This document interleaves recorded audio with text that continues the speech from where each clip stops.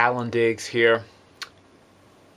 Day 2 of living in this 29-foot light by open range 252 FLR travel trailer.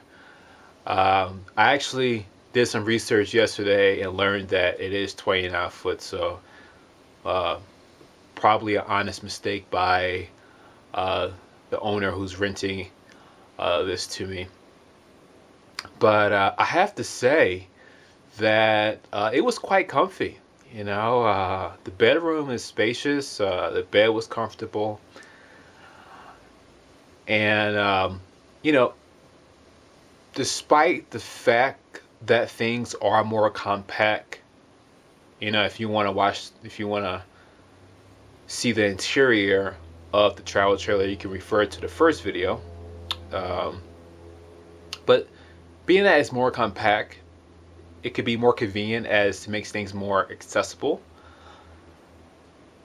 But you know, so far I've been quite pleased. You know, I've always thought that maybe, hey, maybe I'll get like a 21 inch or a 23. 29 is, I think that's what I'm gonna shoot for. It's quite spacious for a travel trailer. Of course, you can't compare it to an apartment.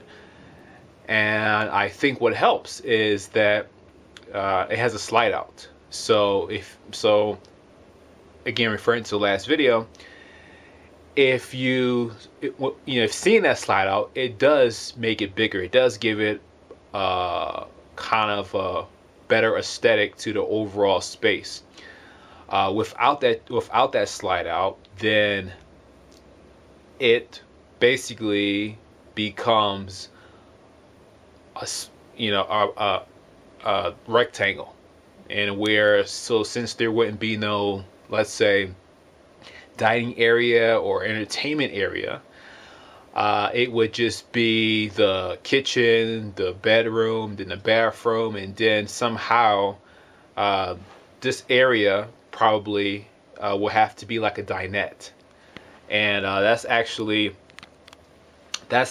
typical in many travel trailers.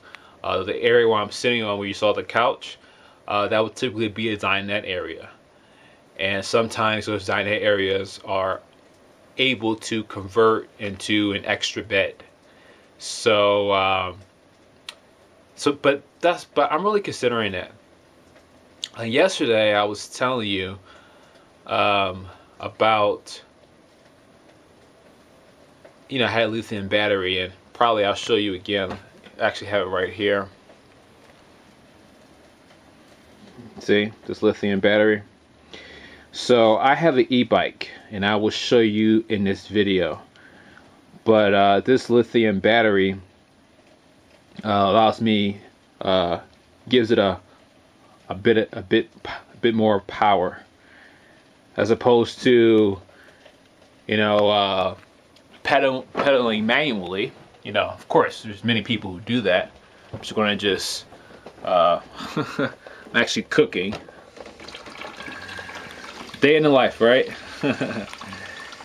Day in the life. So I'm actually cooking right now, but I am going to continue to talk to you while I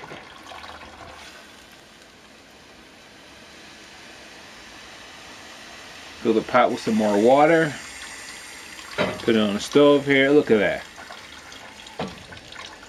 Such a fine multitasker. Okay. And if I run out of water again, then maybe that's my cue that it's time to go. But let me sit back down. So yeah. So this lithium battery I use for my e-bike. I have an electric bike, and it was one of the cheapest on the market. And I will take the opportunity to show you when I go outside, as well as I'll show you the outside of the travel trailer, what this looks like. But I have to say that it's very convenient. You know, many people, you know, have their cars, and there's nothing wrong with, you know, having a car, especially maybe if you're a person who has kids. You know, a person who's going to be settled, you know, for a period of time. You know, a person, maybe you're into the whole status element, you know, maybe that's the way you pick up chicks, or maybe that's the way you prove to other people that you're worthy of love and respect, you know, or maybe you live out in the middle of nowhere, which requires a car and there's no public transit. So, you know, there's multiple reasons, obviously. But at least in my case, being that I'm not at any place for too long, an e-bike I thought was probably the most practical. I now have two bikes. Someone did gifted me a road bike. You know, they wasn't using it anymore, so they gifted it to me. But the problem was that once it started getting down to, you know, 20, 10, 7, you know, there's only about so much you can do with a road bike, you know, and especially, you know, if you don't have the energy, you know, and then you have to worry about traction, because road bikes don't have the traction as mountain bikes have. So I just decided to go ahead, get an electric mountain bike, and it has served me well. It has served me well. So while so since we're on a topic, I'll probably, you know, let's probably take the next minute to go out and check it out. But it's something I definitely recommend. You don't have to pay a whole lot, you know. I did, you know, I'm minimalist. I try to be thrifty in everything, because the philosophy that I embrace is that the more you cut your expenses, the more you can save money and invest money. And the more you can do that, the less years you'll need to work in order to retire.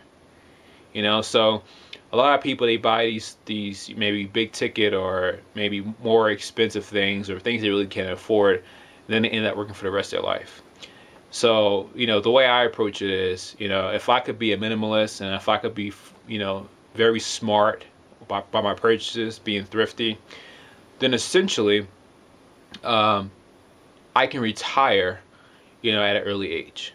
You know, it wouldn't be required to have millions and millions of dollars to you know, retire. You know, essentially I can only have a fraction of that and still retire. And this is actually an interesting lifestyle, talking about, you know, full-time RVing, because I have been amazed about how little people are able to sustain themselves, you know, regarding how, money per month.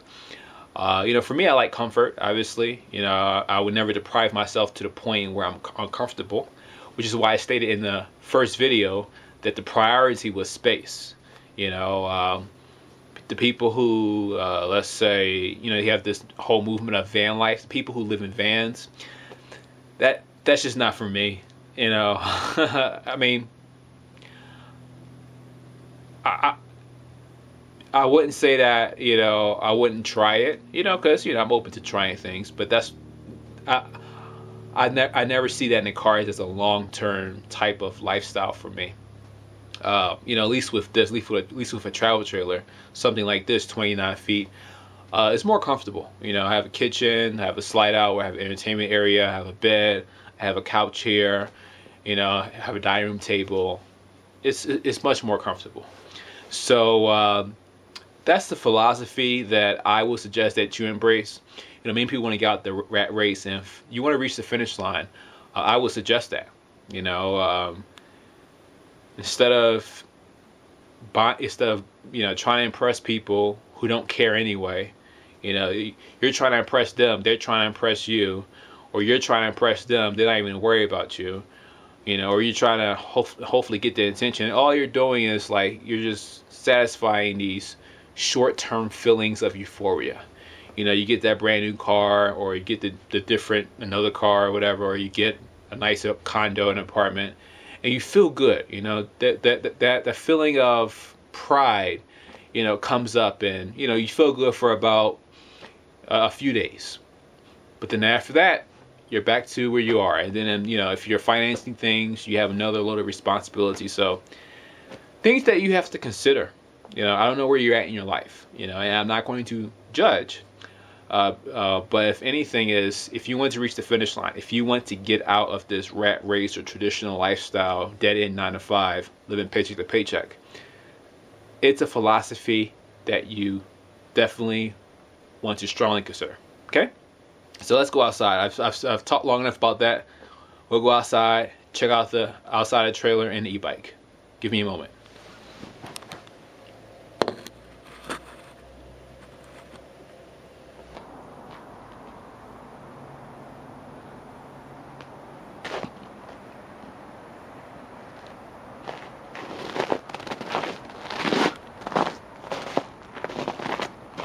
Here in western Colorado, so we did get quite a bit of snow, about 7 inches.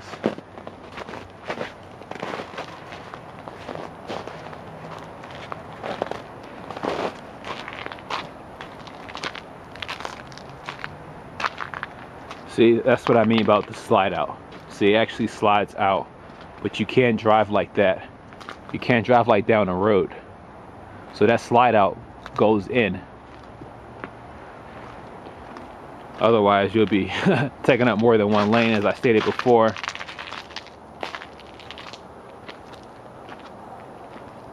And there's a tree blocking it, but that's essentially the rest of the trailer. Then we have here, this is the e-bike that I was telling you about.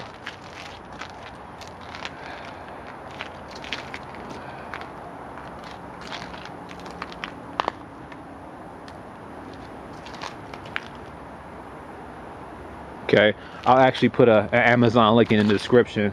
I did get it off of Amazon. I'll give you a close-up.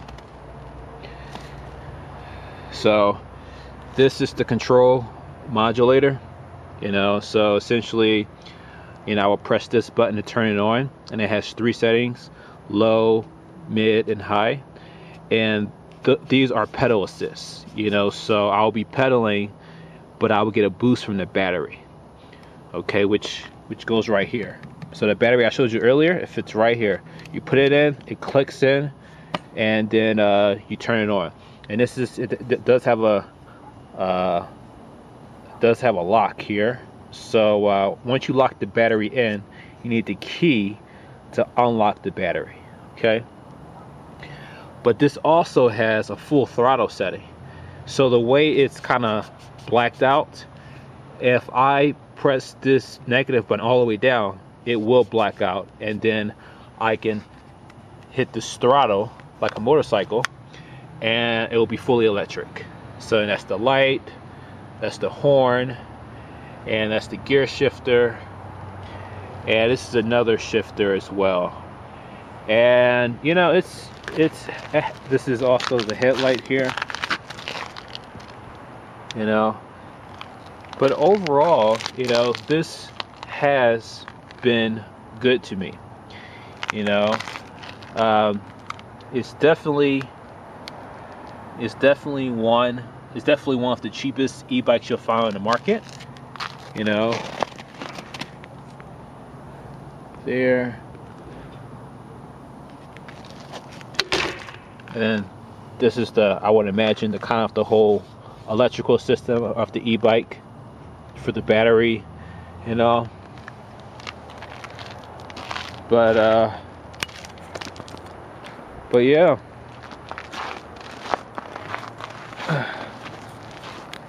now I want to come back inside and finish talking to you, because it's quite cold out there. And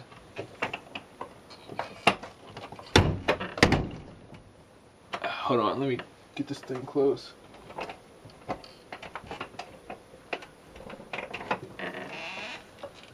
I'm gonna put this right down. Hold on.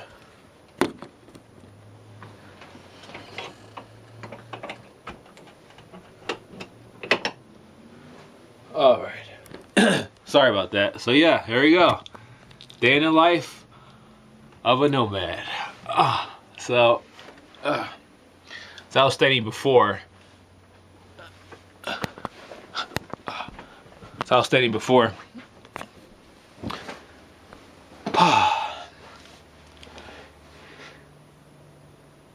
paid $620 for that e-bike. So I paid like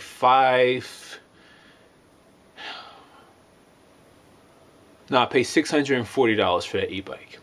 So I paid $580, and then I paid $60 to have someone to put it together. It did have instructions, but the instructions are not very detailed. So I just had a bike shop to put it together for 60 bucks. Altogether, $640. I'm going to put the link put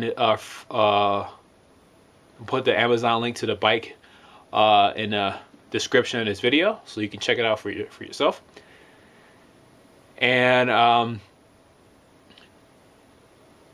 considering that's the cheapest on the market, you can't expect a whole lot from it. I think it's that one and it's another one. It's about the same price, but nevertheless, that's the only bike. I would say that's the cheapest bike where you get the best deal. There's another bike that was the same price, but it didn't have the full throttle, where you can just not pedal at all and still be able to accelerate. That gets 15 miles on one charge. Now that's 15 miles in ideal conditions. So let's say you'll get 15 miles if the terrain is flat, if there's not freezing temperatures, and if you're not in stop and go traffic. So if considering all those three conditions, you can get 15 miles on one charge. Now, if you have moderate inclines, if you have to stop and go, if it's freezing temperatures, then you're not going to get that. And then you also have to consider, with the battery, is that are you using full electric? Are you using high pedal assist, medium, or low pedal assist? Full electric, you can get 15 miles on one charge in those ideal conditions. If you use if you use pedal assist, you can get. If you use pedal assist, you can get more. Okay, so if you're using, obviously if you're using low pedal assist, you want to get more, and medium. Using medium, you'll get more than high. If you use high pedal assist, you're still going to get more than using the fully electric mode. So I would, as Nomad, I think it's very useful. I will recommend it, especially for someone who is considering this lifestyle. It's something simple as in where they can just tie it to the back of their truck, or tie it to the back of the trailer, or put it inside the trailer while they're traveling. Domestically, it's a great investment. Definitely a great investment, especially if a person is going to be considering things like BLM land or national forest land, and that's something we could talk about in the next video. This video is quite long myself. I know it took like at least 3 minutes trying to, doing cooking and trying to close the doors and all that stuff. But hey, that's you're getting an opportunity to experience a day in my life. But nevertheless, I recommend that you consider getting an e-bike if you are also strongly considering this type of nomadic lifestyle. So I'll leave it there. reachingthefinishline.com. And it's my sincere intention to help you reach your finish line.